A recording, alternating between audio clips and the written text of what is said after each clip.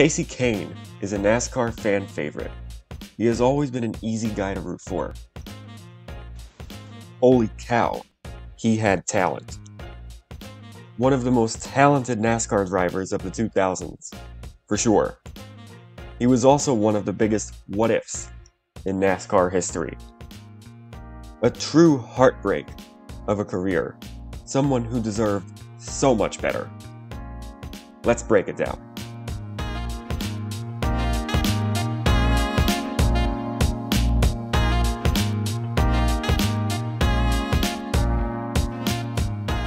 First, I want to talk about his unlikely rise to stardom. Kahne started out as a relatively unknown driver in the USAC dirt racing series in the late 1990s. As a teenager, he caught the eye of Steve Lewis, a person well known for spotting raw talent. Jeff Gordon, Jason Leffler, Kenny Irwin Jr., notable finds. Lewis hired him to drive for his USAC team, where he won the Rookie of the Year and the Midget Championship. Over the course of the early 2000s, Kahne would find himself rising in the world of dirt racing, competing in the world of outlaws as early as age 20. By 2002, Robert Yates had hired him to drive his number 98 Channellock Ford, which by the way is an absolutely fantastic paint scheme. He was mediocre. Not great, but needed more time to grow. In 2003, he raced full-time in a number 38 Great Clips Ford, still for Yates. At this point, he was still a fairly unknown prospect, as the likes of Scott Wimmer, Scott Riggs, Ryan Vickers, and Martin Truex Jr. were taking the series by storm, not to mention all the bushwhackers. He ran well. He kept his car out of trouble for most of the season, and at Homestead got his first NASCAR win. White flag is up, and Kasey Kahne is on his final lap in pursuit of his first NASCAR Busch Series win.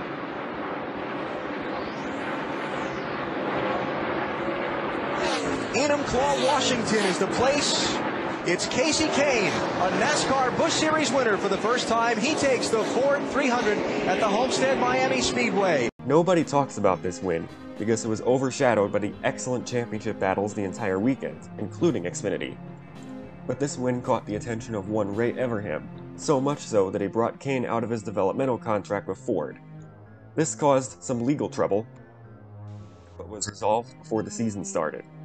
Through the Cup Series we go. Kahne's 2004 season is well documented.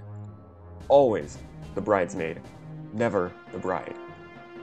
5 second-place finishes, some of them in heartbreaking fashion, not to mention Dover. And Kahne and Martin pull away just a little bit from Tony Stewart, who finds it in Kasey Kahne lost it! Oh, there's oil! There's oil on the racetrack! Oil on the racetrack! And Charlotte. The car has really gone away. Looks like he's going to get it. Trouble, turn 2. Oh my goodness, Kasey Kahne, the race leader, has hit the wall. Oh my God. And Chicagoland. That's the race leader, Kasey Kahne. He took fuel only on the restart, and he's got company in the big pile. Always so close to breaking through, but just couldn't quite do it. The future was bright, however, and we moved to 2005. 2005 was, for lack of a better word, disappointing. The entire Everham organization seemed to have taken a step back. Kahne had his sophomore slump and was a non-factor most of the season. Nowhere close to a playoff spot. There was one major positive, however. No pressure from behind. He took over the number 9 from legend Bill Elliott, who served as his mentor for a season, and now it's all his own. Off turn 4. Kasey Kahne is a winner at last. He finally got that Cup win. Very well deserved, and a long time coming. It was clear to everyone. Kahne, if he can put full races together consistently, could become a superstar. And in 2006, that's exactly what happened. Oh my goodness. This is what I would like to call a breakout season. This is the Kasey Kahne we all knew was there. 6 wins, many of them coming in dominating fashion. Atlanta. 29 years to the day since a Dodge has gone to victory lane in Atlanta when Richard Petty held off David Pearson and Cale Yarborough to win it. Kasey Kahne scores the second win of his career in the Golden Corral 500. Texas. Up, little swerve there, little wave. All he needs to do is get through turn 3 and 4 one more time. And Kasey Kahne will become the second Dodge to win here. The first man to win from the front row, the 11th different winner at Texas, Kasey Kahne, wins the Samsung Radio Shack 500. The Coke 600. Got clear sight on the 4 cars up ahead of him, but I don't think it's going to be a factor. He will lead 158 laps tonight. Kasey Kahne leading this train on the final lap. Here he comes. Engine number 9 brings it to the finish line. Kasey Kahne wins the Coke 600. Were 3 of his more dominating wins this season. After 26 races, he was a favorite to win the championship, even after his mini slump in the summer months. 5 wins in the regular season, never below 12th in the standings the entire season. He was 11th going into Richmond. Had to perform very well to make the chase, and he did. 3rd place run to get in as the 10th and final driver. Like I said earlier though, if he could rekindle his early season magic, he could be a title contender. So how did he do? No trouble, Stewart and Kasey Kahne. Kahne, one of the championship chasers. Talked to him on Friday about all the bad luck he's had at this track, and now more of it. Second caution of the race. Heavy damage to the 9 car of Kasey Kahne. The hood is up on pit road. Word from down there, finished. Marty? They looked inside the engine to see if it was a spark plug, and indeed it was something internal. These guys are done. This is an unbelievable turn of events, Bill. 4 finishes outside the top 30. Yeah, that's not going to cut it. Any chance of Kahne being a champion this season was quickly wiped away, and he came home 8th in the standings. For most of the season, he was better than that. On to 2007. The Jeremy Mayfield saga was happening the entire time Kahne was having a career year in 2006. The outside noise saw the team as a whole take a major step back in 2006 outside of Kahne. In 2007, unfortunately, Kahne regressed to the mean. He was, to put it lightly, mediocre. Had no chance of making the chase at any point, which was sad to see because we know he has the talent to be a champion. There were a couple high points, but lots of low points. Highest in points the whole season, 19. The final race. They did get a pole at Vegas and had the best car at the Sharpie 500, but that was about it. The team was looking for a rebound in 2008, and they got one, at least a little bit. For starters, Kasey Kahne got $1 million richer. Keep that focus. One more corner. Hit your marks here. Clear by the 15th. Race pace, 30.5. Only 3 other cars are running that. And here comes Kasey Kahne, the fan favorite, wins the Sprint All-Star race. Oh, by the way, young man, this bud's for you. Good job, Kahne. Good work, bud. He did a rare feat of winning both the All-Star race and the Coke 600 the following week as well. He got voted into the All-Star race. He was in it to win it. Banked $1 million last week. And Kasey Kahne, the 2006 winner. Now there's 6. Comes off the corner, and Kasey Kahne wins the Coke 600. Edward. It was a remarkable 4 weeks to be a Kasey Kahne fan, because he won at Pocono 2 weeks later. One more turn to go for Kasey Kahne. This will be a true team victory. Battled back from the problem on pit road, started on the pole, 4 of the last 5, now 5 of the last 6 races at Pocono have been won from the front row. The pole winner's going to take the checkers. Kasey Kahne wins at Pocono. 3 race wins, including the 1 exhibition, in a month.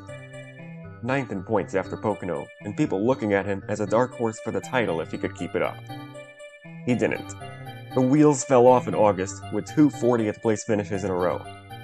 Fell 6 positions in points in 3 weeks and never recovered that mid-season magic. 14th at season's end after a mediocre last 10 races. The talent was still there, and so was the potential. 2009, here we go. Kahne actually has a solid season. It did get off to a slow start, but he kept the car clean and out of trouble. Unlike in 2006, Kahne was at his best in the summer months, including at road racing. Hey, Kasey's done a nice job.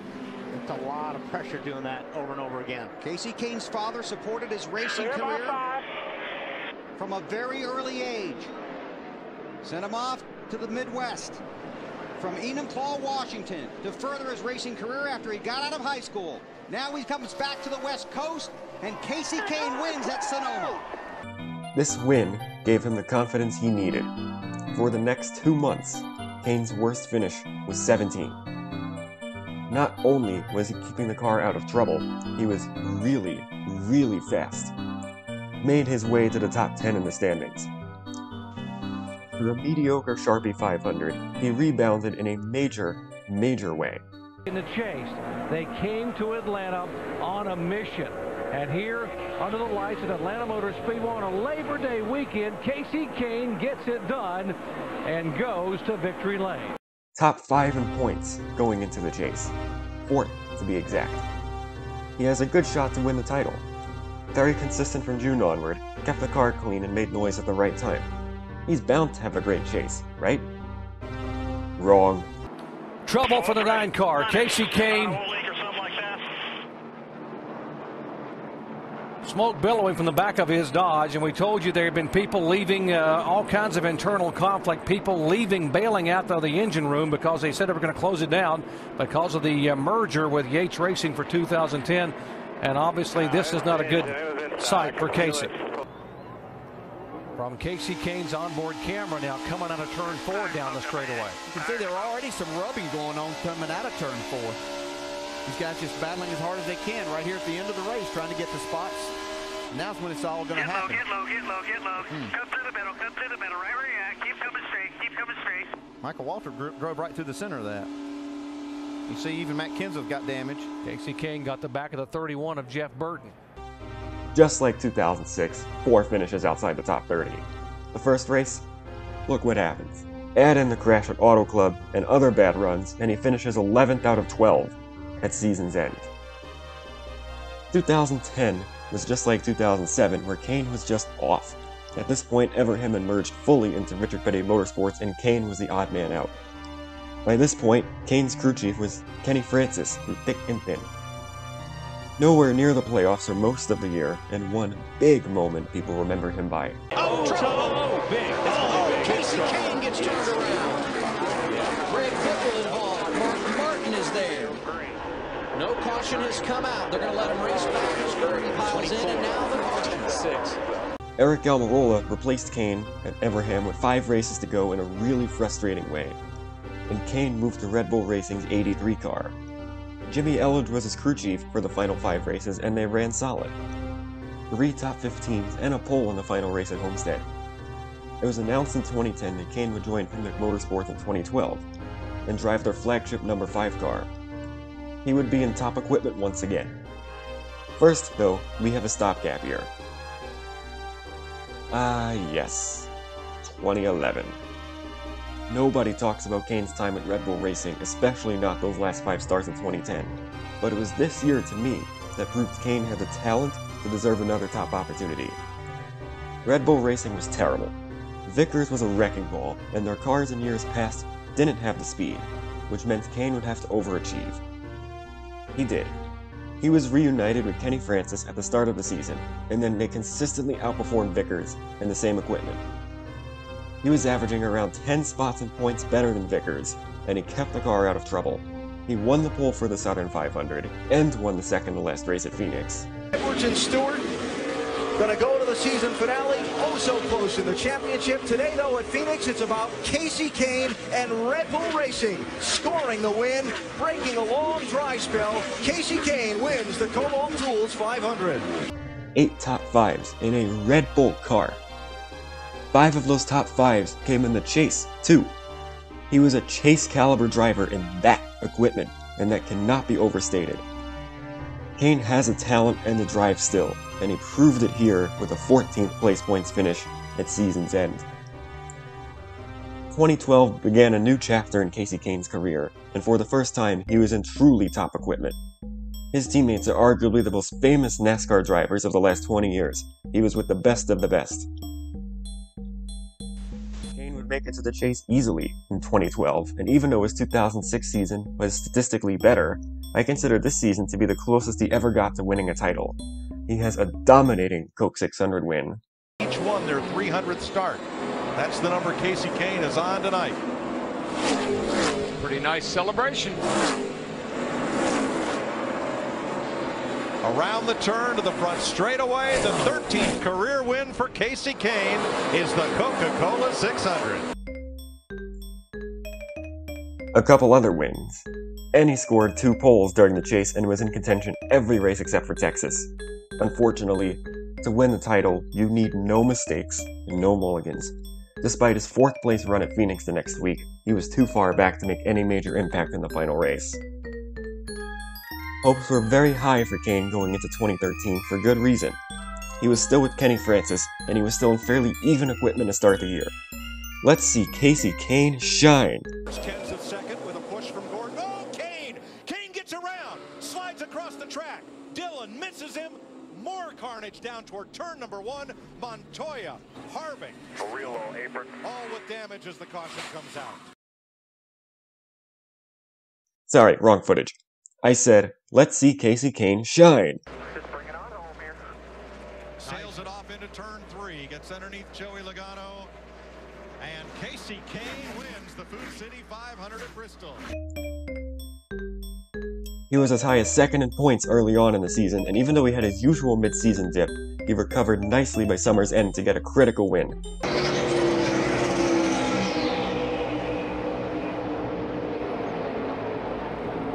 Big run into turn 1 for Kasey Kahne on the outside. Just you and him. Still there.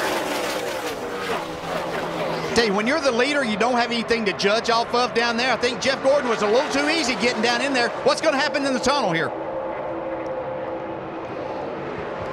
Wow. Kasey Kahne just drove that car in the corner. Wow. This is a team and a driver that I've been waiting and waiting and waiting to break out and to just tear off 2 or 3 wins. What a performance by them today. Yeah, not only are they moving up inside, well inside the top 10, a 2nd victory for the year. We're going to talk about him being a part of the chase for sure. And not only that, probably being a championship contender. The checkered flag at Pocono today, Kasey Kahne. Sadly, though, the wheels fell off in the chase and he finished 12th out of 13 drivers. Not what we were looking for. 2014 rolls around and something is clearly off. We start to get to the point now where I think Kahne got the worst of the Hendrick equipment. Junior and Gordon improved big time, while Kahne was inconsistent at best. He was still finishing towards the front. Mostly. But he just looked off. Barely in contention for the chase, on the outside looking in. He would need a very timely win.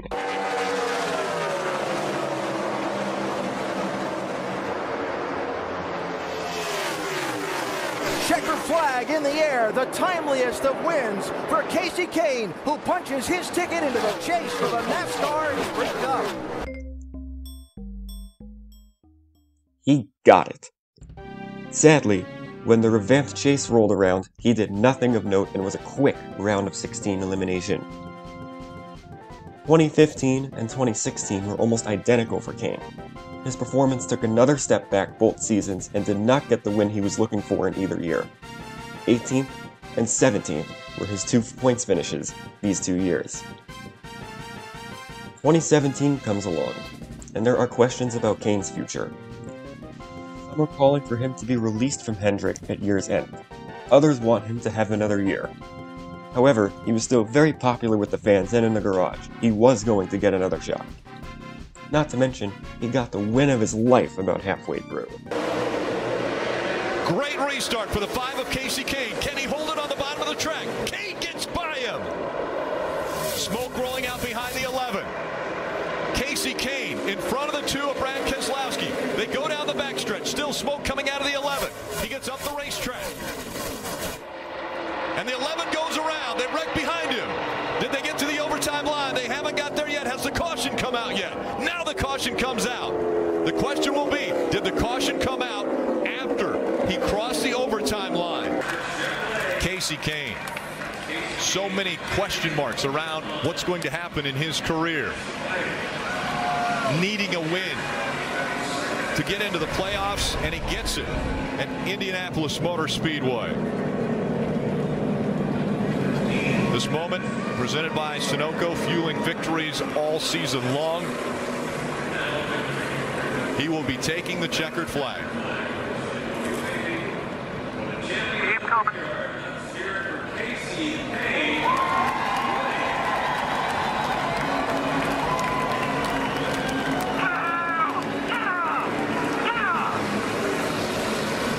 And there's the celebration. He was back. He was in the playoffs and he was here to stay. Only to get knocked out in the round of 16 for a second time. It was not enough to give him another chance at Hendrick. He did, however, end up in the 95 for Levine Family Racing in 2018.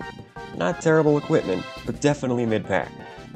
He was back to his usual self, keeping the car out of trouble and staying fairly consistent. He almost shocked the world at Daytona, too. Here comes the top. Here comes the top side. Truex. 3 wide. Not going to block that. He's side by side for the lead. He's actually going to lose the lead. Kasey Kahne. Kasey Kahne, after running at Hendrick Motorsports for so many years, loses his job there. Goes to the 95 team. And now Kasey Kahne leading the field at Daytona.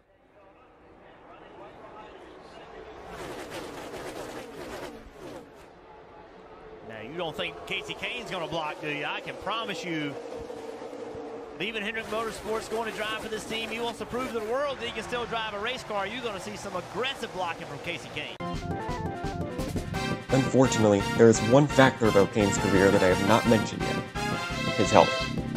He would get very dehydrated after most races, and he no longer had the durability to run the full 400 to 500 mile distances. He tried everything. IVs before the race, massive amounts of water in the days leading up to the race, and so on, but it was not enough. His body began to give out on him before he was ready to go, and his final race was the Southern 500. Why is this a heartbreak, you may ask? Kahne had an offer from Tony Stewart to drive the 41 car in 2019. This was top equipment for a top team for a driver who I firmly believe still had the talent. Plus, he was about to reach his statistical peak. He was going to be a title contender, easily. But he had to decline the offer. It's heartbreaking. He became a superstar as Everham was on the decline. He has an excellent year in mediocre equipment at best, and nobody notices.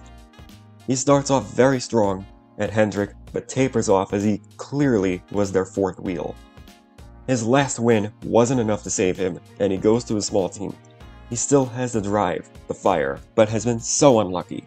He finally gets a top offer he deserved from Tony Stewart, and he has to decline due to his health. No send-off. No swan song season. Not likely to be a Hall of Famer, despite his Hall of Fame caliber talent. Not out with a bang, but with a whimper. Kasey Kahne's NASCAR career is the epitome of heartbreak, and we can only wonder what could have been.